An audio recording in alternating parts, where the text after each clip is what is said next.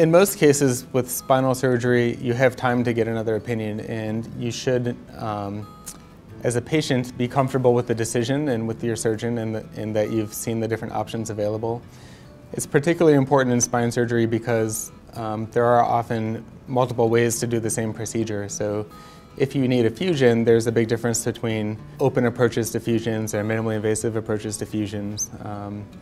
And I think it's good to get multiple opinions. I think within Amida Health, our neurosurgeons are in an optimal position to offer second opinions because of the comprehensive technology we have here with navigation, all the minimally invasive approaches and technologies. So we have all the options available to make sure your surgery is done in the safest manner.